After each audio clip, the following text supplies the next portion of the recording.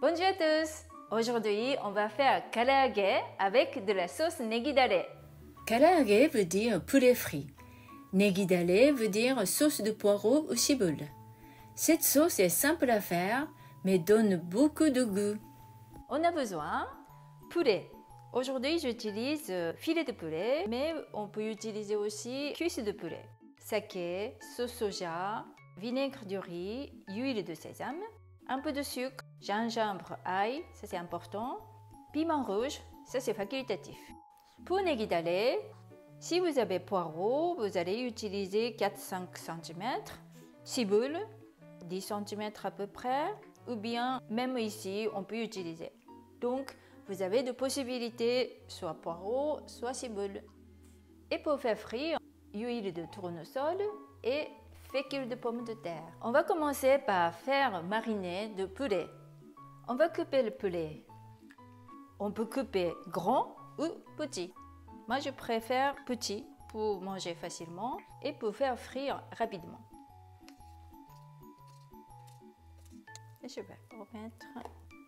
On va mariner. Saké, un peu moins d'une cuillère à soupe. Sauce soja, pareil, un peu moins d'une cuillère à soupe. Ail, on va écraser, mais un trop pas, donc je vais couper deux.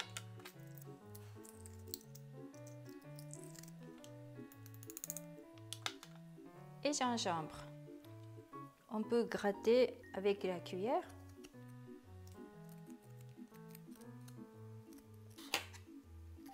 Comme il y a beaucoup de fibres, il faut changer de temps en temps de sens. Voilà. Et après, on peut essorer. C'est bien de mettre beaucoup d'ail et gingembre. On va mariner. Ça, vous pouvez préparer la veille ou bien même 5 minutes de marinade. C'est bien. Pendant que le poulet marine, je vais préparer la sauce Negui-Dalé. Je vais utiliser environ comme ça. Je vais couper petit. Environ 25-30 grammes. Une cuillère à soupe de sauce soja. 2 cuillères à soupe de vinaigre de riz. Une cuillère à café d'huile de sésame. Et aussi une cuillère à café de sucre. Et on mélange. Si vous voulez mettre piment rouge, vous pouvez mettre maintenant. Moitié. Je sais que ce piment, ce n'est pas très fort, donc je mets même des graines.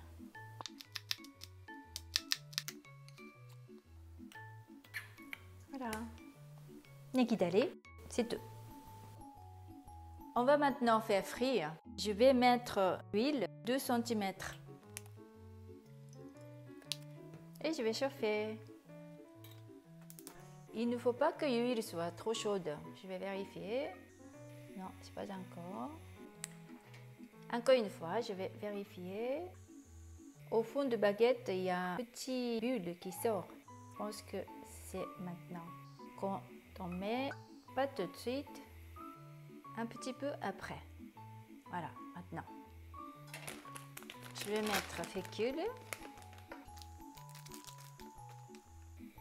Je vais mettre poulet. Voilà.